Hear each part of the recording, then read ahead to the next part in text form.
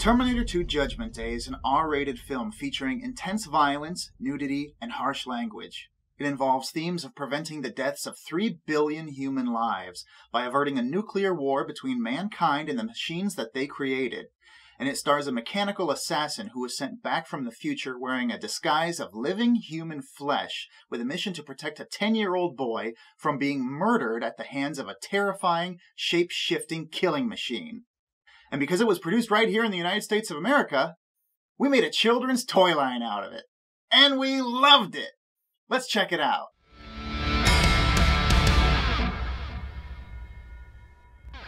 T2 came out in the summer of 1991, and by that fall news was already coming out that Kenner Toys had licensed the rights to make action figures based on the characters in the film.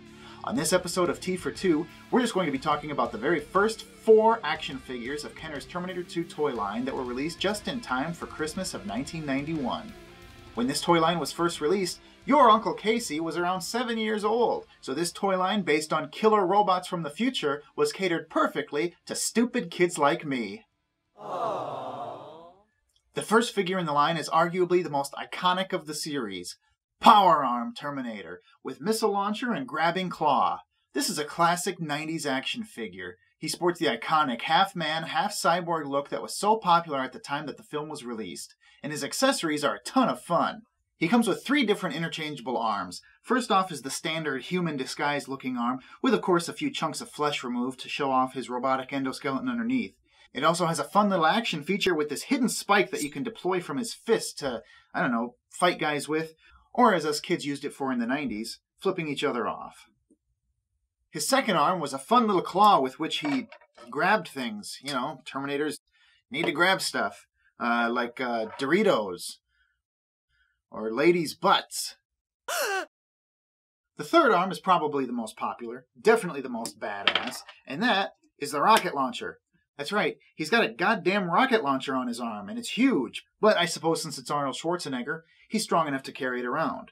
It's spring-loaded, back when spring-loaded toys really had some firepower behind them. You could take somebody's eye out with this thing from across the room.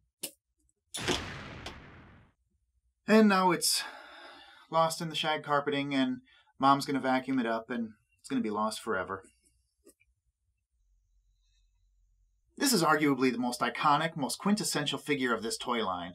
When they would advertise the vehicles made for this toy line, they usually advertised them with this guy sitting in them. Bootleg toys made in other countries were usually copied off of this guy. Hit the subscribe button below so that you don't miss all of those topics when we talk about them in the future. Next up on the list is Battle Damage Terminator with blow-open chest action. While this one may not be as iconic of a toy as Arm Terminator, it was probably my personal favorite. See, I don't know about you, but when I was a kid, I didn't like being pandered to. But to cater to kids, toy companies thought that they had to make all kinds of colorful representations of characters in action figure form in ways that they never appeared on screen. So it wasn't very often that you got screen-accurate action figures. For example, I don't remember the Terminator ever wearing a burgundy t-shirt. So when I was a kid, I really liked this toy because it wasn't overly colorful or exaggerated like so many movie toys tended to be at the time. In fact, I liked to think of this as a representation of the Terminator when he was standing guard in the car repair garage while John and Sarah slept after the big escape from Pescadero. Even his accessory is pretty normal. He's pretty much the only figure in the entire Terminator 2 toy line with a realistic, normal-looking weapon. It's just a shotgun, which the Terminator actually did use in the film. So I loved this toy just as he was. But he also came with a pretty fun little action feature. When you pulled down on his right arm, the flesh would blast off of the front of his torso. I don't recall as a kid if this really served me a whole lot of purpose as far as playing with it because, it doesn't really make sense for the Terminator to be walking along and then just suddenly, BAM! The flesh just pops away from the front half of his body. But it was still fun to play with because, you could just pop it open and see the inner workings of the endoskeleton underneath. So that was always kind of fun. Anyway, which character came next in the series? Was it the T-1000? John Connor? Sarah Connor? Nope, it's another Terminator. But this particular Terminator toy is almost as iconic as Arm Terminator. It's the classic T-800 endoskeleton. The toy is officially called Techno Punch Terminator because toy companies think they have to blow everything out of proportion to get stupid kids to want to buy their merchandise. But no kids called this Techno Punch Terminator. It was just an endoskeleton, and we loved it.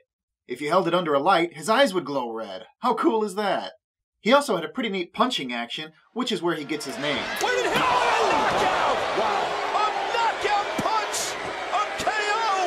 All of that would have been awesome enough, but he also came with a few dumb accessories that hardly anyone ever used because they were just stupid and unnecessary, like this piece of goofy headwear. The instructions referred to it simply as a scope, but that doesn't really matter because it blocked his cool glowing eyes and it looked dumb, so nobody used it. The other accessory is this little piece of garbage that's described on the packaging only as wreckage. So basically he's just carrying a little piece of trash around to hit people with. I actually did use this accessory a little bit as a kid because I kind of thought of it as like that piece of pipe that Kyle Reese was bashing the Terminator with at the end of the first film. So, like, he just, I don't know, picked it up and took it with him and didn't get blown up. I don't know. But why these accessories? Kenner could have just skipped these, left them out, saved the money, and I don't think they would have lost a single sale. What kid cared about these two things? And why did they choose to include these two things when they could have included a couple of phased plasma rifles like the Terminators were actually shown using during the Future War at the beginning of the film? Any kid in 1991 would have chosen just one rifle over these two pieces of shit. Nonetheless, this was a great toy, and it's a fantastic example of what action figure collectors refer to as an army builder, because you can collect a whole bunch of them and have an army of endoskeletons to hunt down and annihilate the human race. The final figure released in this first wave is Blaster T-1000, with rapid deploy missiles, based on the film's incredible villain portrayed by Robert Patrick. Unfortunately for us kids in the 90s, this figure looks absolutely nothing like Robert Patrick. It looks more like, I don't know, Lex Luger maybe? And unfortunately, I don't have an open version to show, just this mint-on-card 1991 original. But that's not going to stop us from having the best show possible. So, while we're discussing the children's action figure line that was made for this R-rated film, here's a sneak peek at an upcoming episode of T for Two, where we're going to discuss another piece of merchandise, the Terminator 2 fighting knife. Yes, this was also an officially licensed product for Terminator 2 Judgment Day. God damn it, I love the 90s! Make sure to hit the subscribe button below so that you don't miss the episode where we discuss this bad boy.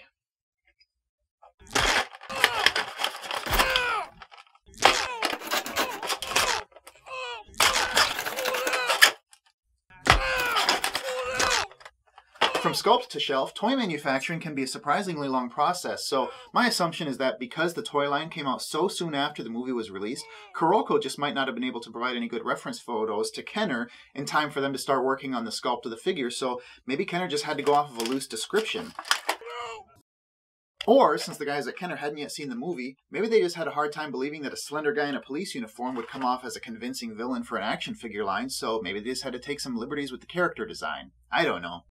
Nevertheless, this is what we got. Blaster T-1000. This is kind of fun for me because this is one of the action figures from this toy line that I actually never had as a kid. So this is my first time checking him out.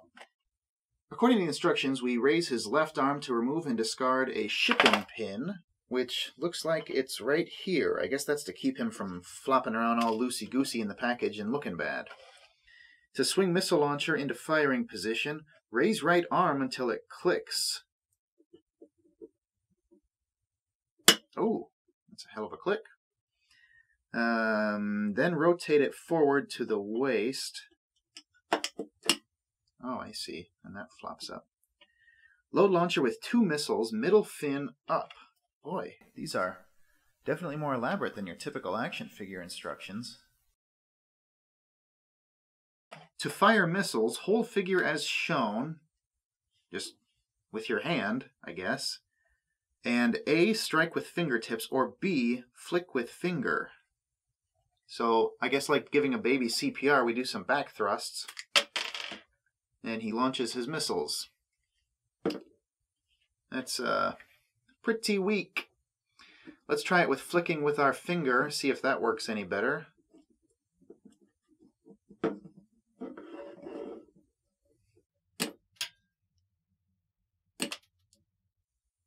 This is kind of lame.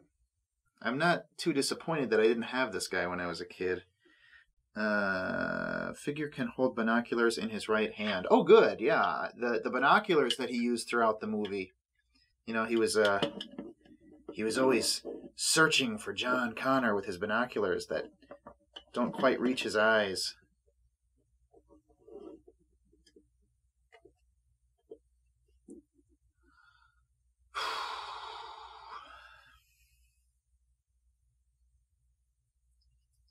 He doesn't look anything like Robert Patrick.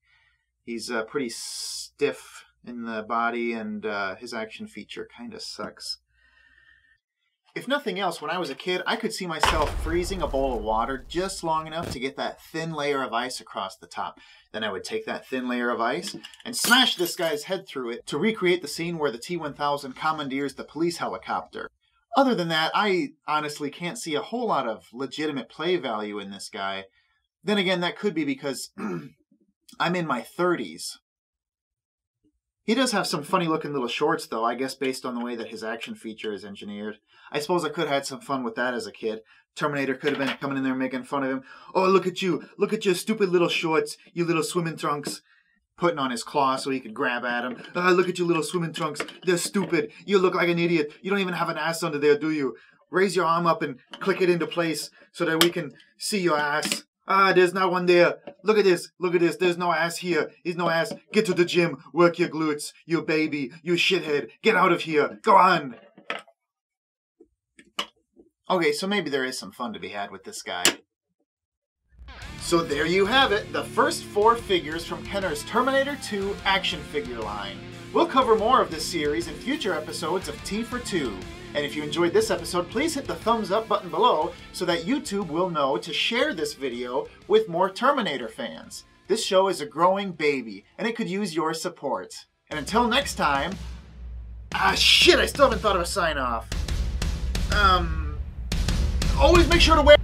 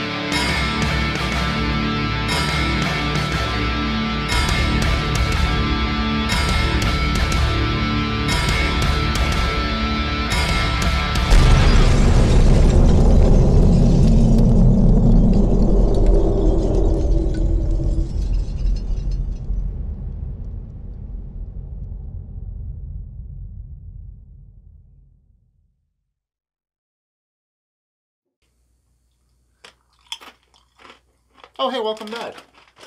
After I finished this week's episode, I realized that I read the instructions wrong on this guy. Well, I read them right. I just didn't follow them right because I'm not too bright. You're supposed to put the binoculars in his right hand, and then he actually will hold them up to his eyes pretty well.